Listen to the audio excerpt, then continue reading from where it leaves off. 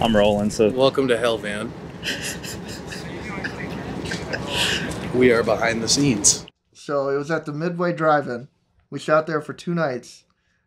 First night, we shot the zombies. We got like 40 zombies. All I had to get them to sign a waiver and all that shit. It's really great that this many people have come out. Talented folks coming together to build something awesome. Tonight is the big zombie night on Hell Van. We are at the Midway Drive-In in scenic. Is this technically Ravenna, Ohio? It is scenic Ravenna. The carjacking capital of the world, and we're working on zombies. So as you can see from over there, what was it? We got roughly about close to 50 zombies now. We're going to be working on, and Jorge has been nice enough to ask me to be guest director on the zombie scene. So I'm just trying desperately not to fuck that up. That's my goal. So what is happening back here now? So right now we are filming the death scene of our wonderful reporter. Okay, cameras rolling. Rolling. Sound. Sound. Action.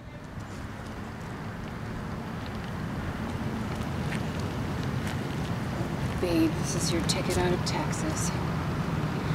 This is Barbara Baxter, Channel 6 News, live from the Midway Drive-In, where I've discovered the Hell Van. So the reporter in the movie, at one point the Hell Van, the doors burst open, and with the, I don't know, wind of hell or so blows her dress off. Now we only had one dress, which means we had to do some shots with her wearing the dress.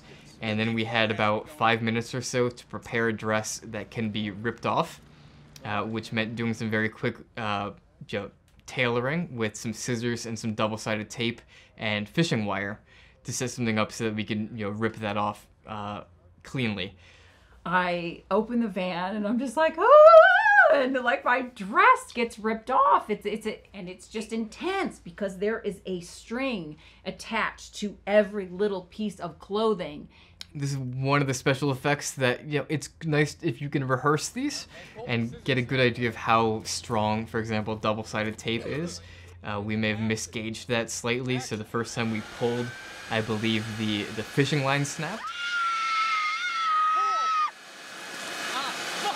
The second time we did it, the dress came apart, but in doing so, that kind of pulled her to the ground.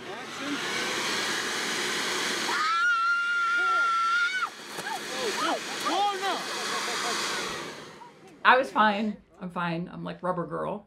But then they had to, refit it, do it again. But yeah. And then we do it again. It was basically the same thing, but with a lot less tape, and it worked.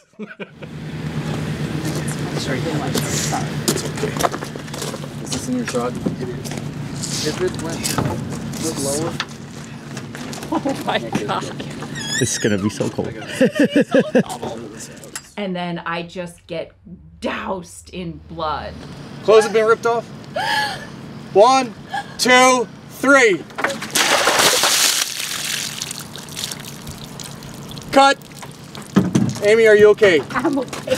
Holy fuck, was that awesome? That was so cool. Sorry. Let's clean her up. Wait a minute. It's all happening so fast, so every now and then, when making these movies, you kind of take a step back and kind of appreciate, like, okay, I'm doing something weird, I'm doing something fun, I'm throwing 5 gallons of blood at a half-naked woman.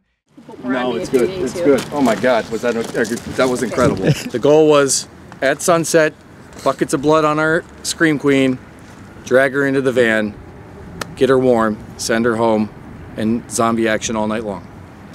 That's it. Zombie action all night long. Yeah. That's what I like to hear.